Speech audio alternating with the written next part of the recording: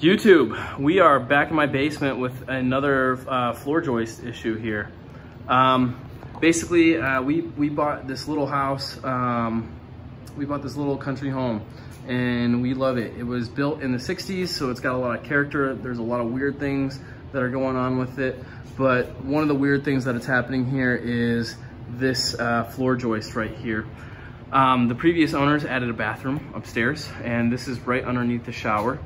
And what they did was they notched all of this out. The reason why they did that was obviously to make room for the drain for the shower upstairs. The problem here is I've got a little bit less than what is a 2x4 supporting the weight of everything upstairs, people jumping in and out of the shower and in that bathroom and stuff. And what happened was, I'm sure it was fine while they were here for a while. But anyways, I'm sure it worked out fine for them while they were here. The problem is over time is the floor got a little weird and it started to kind of bow in there. So I come down here, I look around, I see this, and I notice that it's slightly out of level, and there is a significant chunk missing from this joist to reduce its integrity of staying straight. So I don't have any formal experience in construction. So don't take my advice. I'm not a professional in any way. I'm just a random guy on YouTube showing the world how he solved an issue. I'm just a guy that, can see a problem and, put something together and, to make it work, Anyway, I saw a bunch of other videos on YouTube about sistering these beams together. Basically, you go and get another dimensional piece of lumber. This is a 2x8x12. And you stick it in right next to the existing beam. You put some glue in there, you shoot it with 100 million nails all up and down the side to make it essentially one big piece. The problem that I had with that was I am limited on space. I can't fit a 2x8 over here on this side of the beam, or this side of the joist. I'm sorry, not the beam. On the right side, I couldn't get them flush together because on the other side of the house, I've got another joist that comes and rests on this side of this joist over the main beam that holds the whole house up. So I couldn't get it all flush together. So basically what I did was I found which side was the crown of the new piece of wood that I got. Basically what the crown was, like all these pieces of wood, they're not perfectly straight. When you turn it on its side here and look down, you can kind of see, well, this one you can kind of see is, bent, but sometimes it bows, this way when you look down there. So basically you want it to be, you want the middle of this piece of wood, to hump up towards the subfloor and not the other way around. So you want that middle piece to be slightly taller than the edges. So that way it gives you the most support possible to your subfloor. I got this 2x8x12, turned it on its side, jammed up in there as far as I could.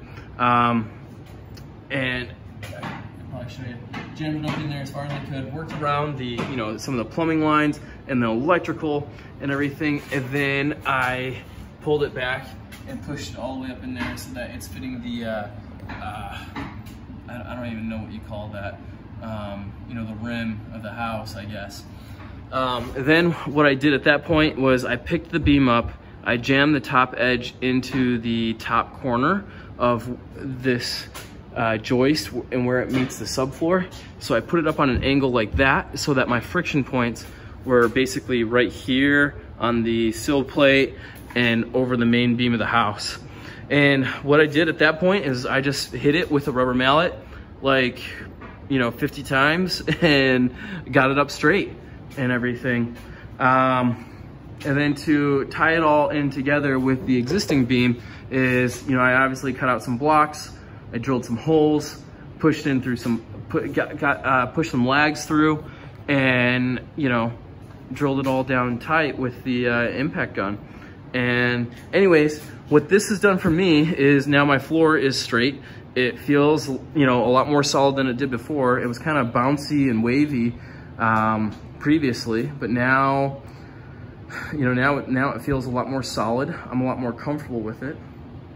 And yeah, all in all, I'm happy, and it only cost me, you know, really the money for the lag bolts and the wood, and, you know, a couple, maybe not about 2 hours of time, you know, to figure it out.